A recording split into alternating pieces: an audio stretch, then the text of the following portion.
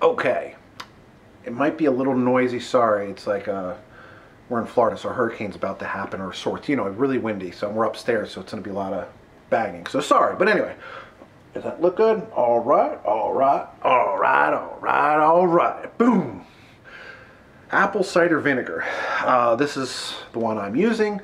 I've also been using capsules by, I wouldn't say their name because they're just not working. I tried other apple cider vinegar and it doesn't work. This one works. This is not paid, I'm not sponsored or anything like that. Experiment with it what you want. Not a doctor, just some stupid me heads. This is just how it has helped me. But in the past, it has not helped these issues. So, oh, real quick shameless plug. See this really cool shirt? So besides the meats and the supplements and all that, but I've focused, after 20 some years, this more, instead of wholesaling, more to you retailing. But we can customize, excuse me, I got hiccups. I can customize anything you want. I have a whole bunch of designs, mainly on the Etsy store. My personal website is slowly coming along again. This is all pumped up Wade. It's my personal design. Natty for Life, which you can't see.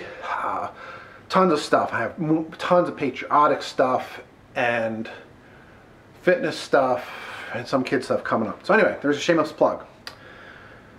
So I have probably racked up $50,000 to $85,000 in medical bills for my feet, for plantar fasciitis, mainly the inflammation in my calves, and I have, should I do that?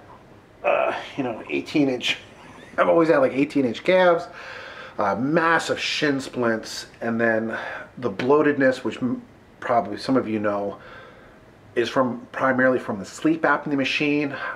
From my gut doctor, have been taking all different pills to help with that, the IBS. And then recently, my liver is just elevated a lot, so I've stopped taking all the gut medicine. And, sorry, getting a little track.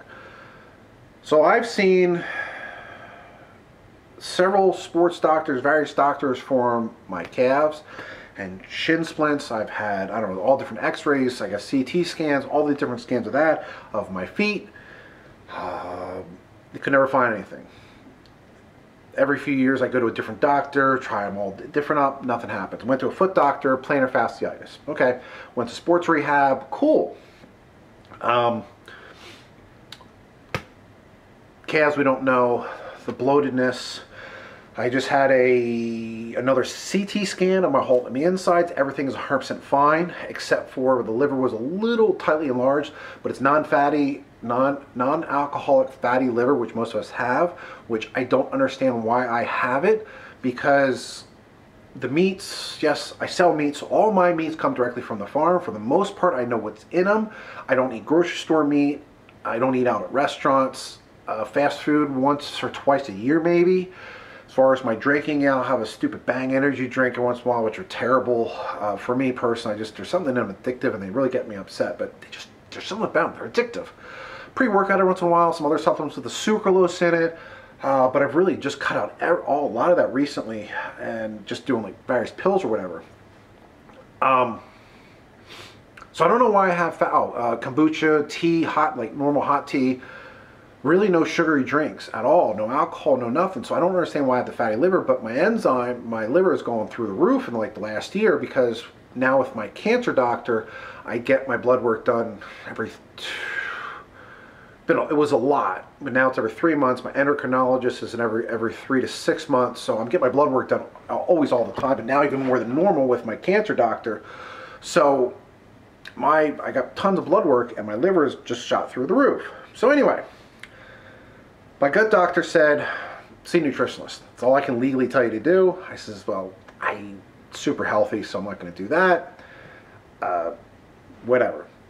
So I decided to try, because of Pac-Man again, Ben Mikulski, whatever, apple cider vinegar again.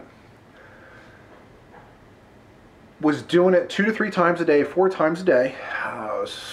You know, dilute it with lemon and water and all that. And all of a sudden, my gut wasn't rock hard like it normally is. It was just looser and fatter and shrinking and shrinking and shrinking. My calves shrunk a little bit, but there was no inflammation, no more shin splints. My feet didn't hurt. The plantar fasciitis, whatever, was gone.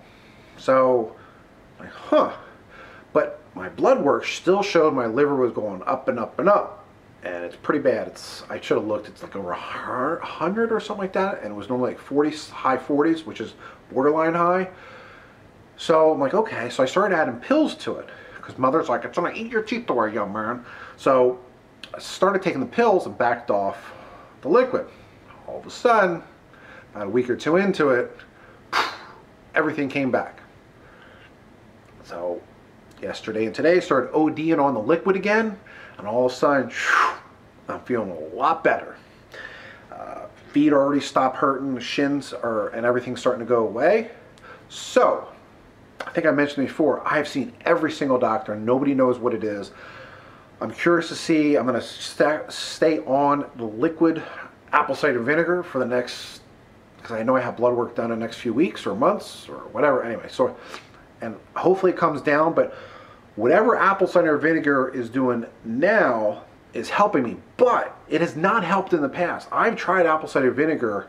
Maybe I didn't stick with it. I can't remember. I've tried it over the years many, many times, and it just has not worked. But again, so right now, for some dumb reason, again, I'm not a medical person. I'm just some dumb idiot jock, meathead.